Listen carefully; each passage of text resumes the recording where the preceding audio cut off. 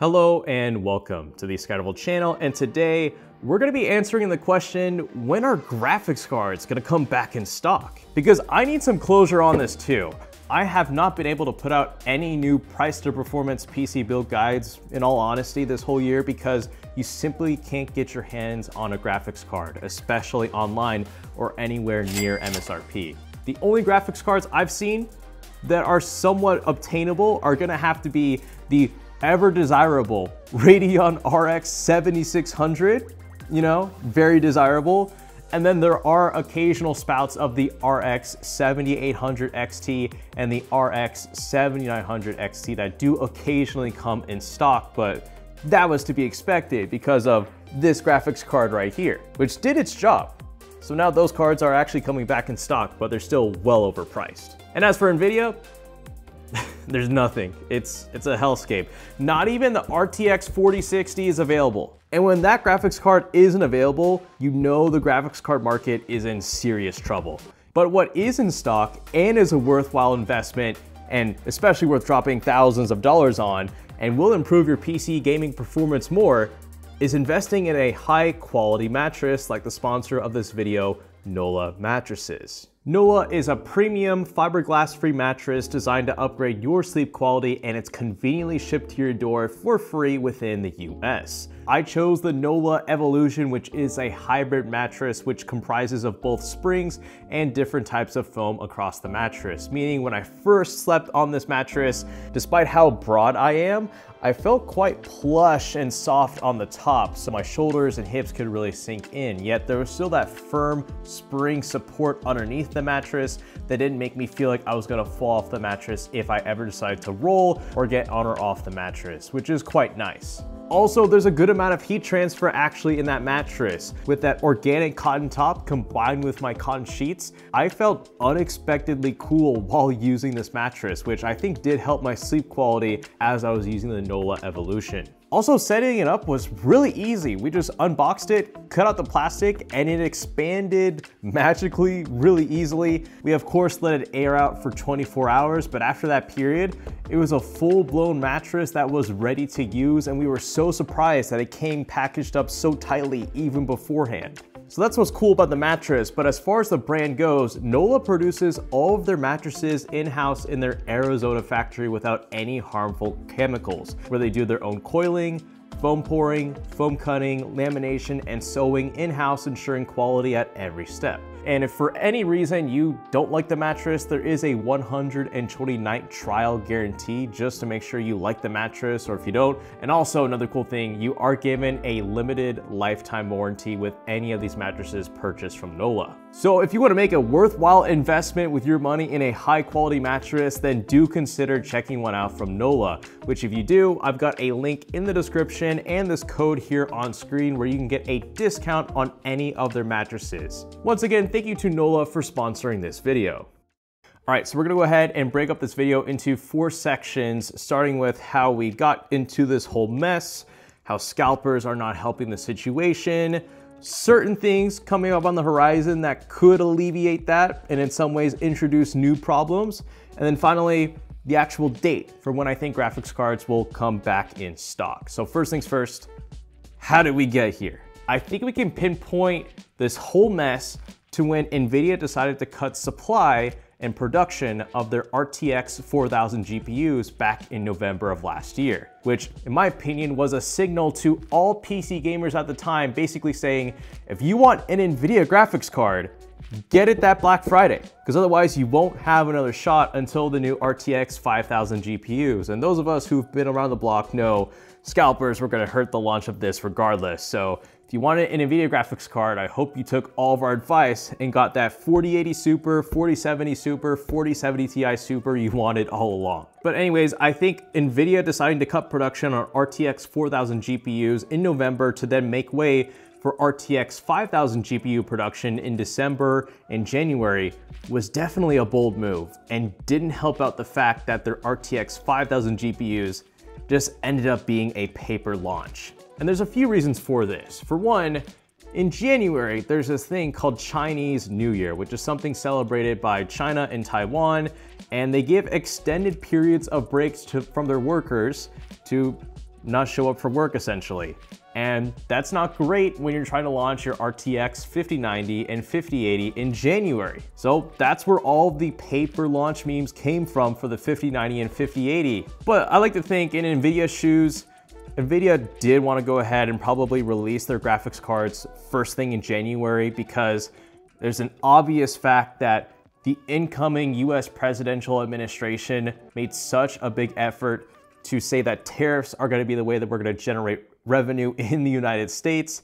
And NVIDIA probably saw that and looked at their potential launch day reviews and were like, let's set some MSRPs of all our new graphics cards before tariffs, just so then our launch day reviews can be better value in terms of pricing, because it'd look more favorable if you're comparing a $2,000 RTX 5090 versus a $1,600 RTX 4090 rather than technically like a $2,500 RTX 5090 versus a $1,600 RTX 4090. So I can definitely see why NVIDIA was kind of pressured to launch their graphics cards in January, which is a bit of an awkward thing to do because typically they release their graphics cards in September, October, November, but this launch was a little bit different, potentially because of those incoming US tariffs. So all in all, there just weren't enough graphics cards for this launch. I mean, yes, AMD did technically have more stock, and actually, I think the launch day inventory they had alone was greater than all of the RTX 5000 GPUs that had been sold up until that point. But again, which brand sells more, NVIDIA or AMD? Naturally, NVIDIA. NVIDIA needed to have more inventory on hand for this first part of this launch, which would have alleviated some of the stock and pricing issues we're seeing right now, but it also isn't helping that scalpers are adding to the situation. But overall, supply was low. But now let's talk about scalpers, because I've been around the block so many times to basically accept scalpers no matter what, which is why I feel like all those people who say they'll wait for the next graphics card are always delusional. Because you're never gonna get it on launch day. The only way you can get one of these new graphics cards on launch without any hassle is waiting out at a Micro Center, which is exclusive to the United States only. But if you are trying to order one of these online, good luck, because you're not beating bots to the checkout lane to get your graphics card. It's impossible. I saw it in 2021 when PC gamers were fighting a 2v1 versus crypto miners and scalpers, which took all of our graphics cards for their nefarious purposes. Saw it again for certain RTX 4000 GPUs, including the 4080 Super from last year. That thing didn't come in stock close to MSRP for at least 3 months after launch. So moral of the story, expect scalpers no matter what. If the ARC B580 in December of 2024 was getting scalped, you knew how bad it was gonna get for RTX 5000 and RX 9000. I think that alone should have set off a lot of red flags in the PC gaming space that we were gonna see just a heck of a lot of scalping going into this new generation of graphics card launch. But it's a little bit different because in 2021, there were reasons to scalp, and that was because you could make money off of Ethereum mining. Scalpers could obviously make money off of reselling graphics cards on the used marketplace. But this time in 2025, it's a little bit different because there's no like cryptocurrency boom. There's not really necessarily a shortage of chips. I mean, sure, there's some supply issues with RTX 5000 right now, but I think there's a bit of FOMO that is playing into the minds of consumers that are making them think they need to get a graphics card right now because of potential US tariffs, which is the next thing I want to talk about. So supply is short, scalpers will be there no matter what, but I think what's really setting things into motion are the threat of tariffs. I mean, heck, some of these tariffs I'm about to talk about haven't even come into effect, and we don't even know if they're gonna be applied or not realistically. It seems like with the current president, he's on board with tariffs on 1 week and then decides to roll it back the next week, like what he did for certain auto tariffs between Canada and Mexico for Ford, GM, and Dodge. It's just all over the place. So even if they aren't going into effect, retailers and scalpers will still capitalize on that fear and that FOMO, that fear of missing out. And again, all of us tech content creators, I felt like we tried our best to inform PC gamers that if you wanted to get your graphics card, get it during Black Friday. That's the best time of the year to get it. But a lot of people didn't listen to that, and they actually thought they could get their hands on any of these. And now they're out without a graphics card, trying to fight innumerable odds right now, and it's not helping. And unfortunately, some of those people are buying from scalpers, which is not helping the situation whatsoever. If there's anything you can take away from this video to help this situation, despite all the global events that are happening right now, just don't buy from scalpers. That's the #1 thing you can do to help out this whole situation. Just don't give in. It's not even worth it. You're buying a graphics card that is severely marked up in price, and some of these aren't even worth really going for. Overpriced. Because, you know, RTX 5000 has been kind of a goopy launch so far. But let's talk about one tariff that is most likely going to be enacted, and that is Section 301. This is the tariff I am very concerned about for the PC gaming industry as a whole. In 2018, under the Trump administration, a new tariff called Section 301 was enacted, which imposed a 25% tariff on certain products made in China. Pretty much anything with a circuit board. So this included graphics cards, motherboards, SSD, and other similar products. And I do recall making some PC build guides back in 2018 where the 16GB RAM kits that I used cost as much as like $85 to $90, which for then was ridiculous. Anyways, that did definitely increase the cost of PC gaming back in 2018 going into 2019. But then leading into 2021 with the Biden administration, they decided to put a pause on Section 301.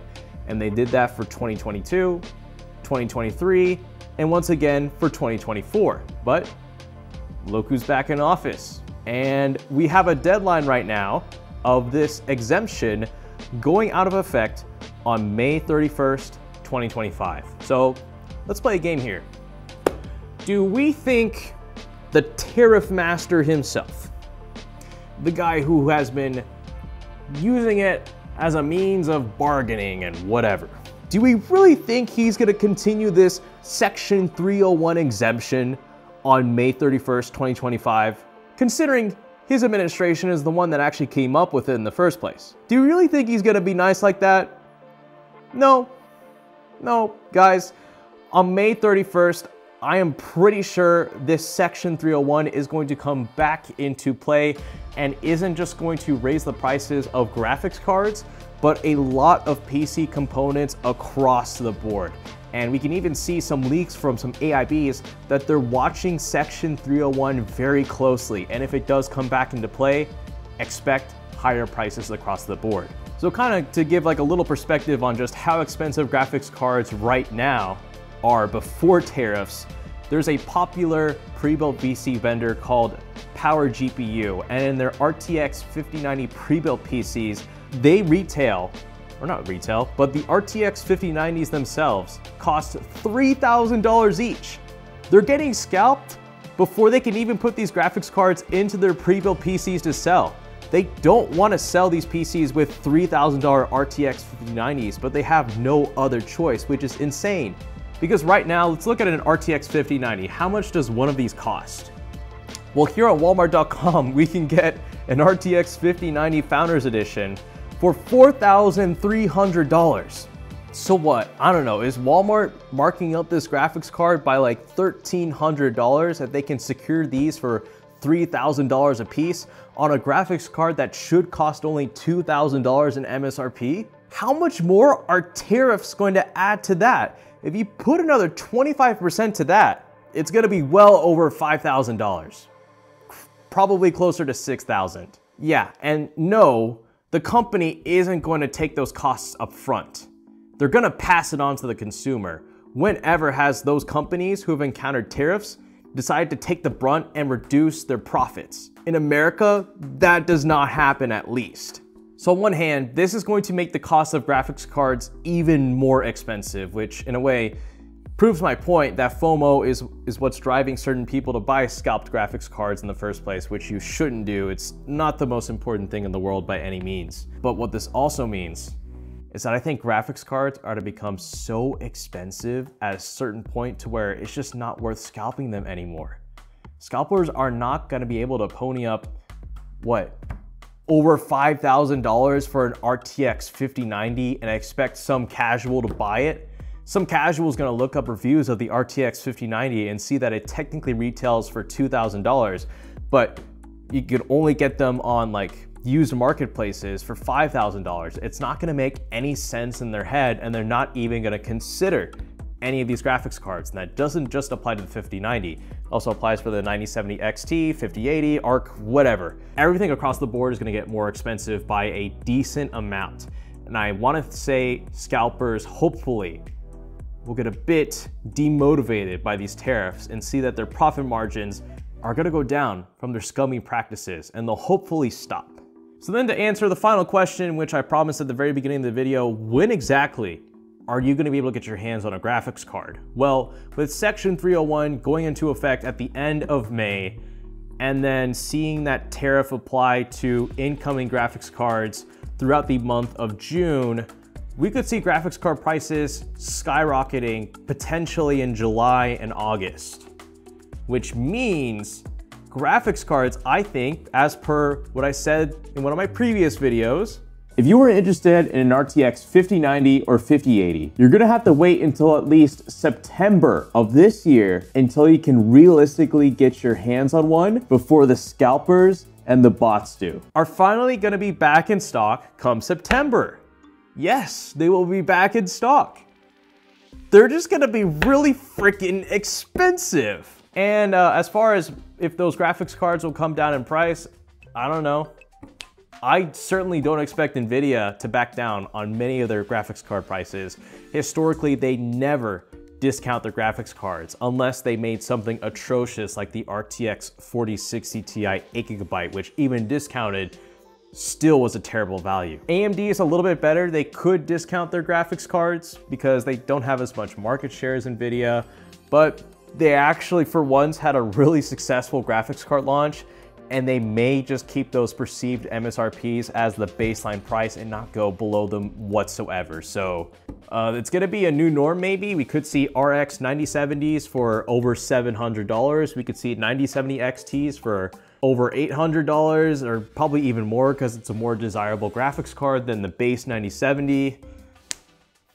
I told you guys to all get a graphics card in November and October. I made so many videos. I went from tech content creator to literally a salesman, which I don't necessarily like, but I turned into a salesman from late October to December because I could see some of the signs coming. I didn't necessarily telegraph these signs in those videos because I just didn't have enough time to mention it. But guys, you're gonna have to suck it out. The next best time to buy a graphics card is probably also gonna have to be until Black Friday of this year. So you're gonna have to wait. Sorry, yeah, that's all I gotta say. So it's a little bit bleak, but what isn't bleak is subscribing to the Scalpers channel. This is a cool place to hang. I'm gonna find ways to allow you to build a PC despite all of this and hopefully not get bent over by GPU prices. I'll see what things you can do to get around really high prices potentially and scalpers. I've got some things in the works. So subscribing helps, as well as liking this video. So with all of that said, thank you so much for watching, and this is the Scalpers channel, signing out.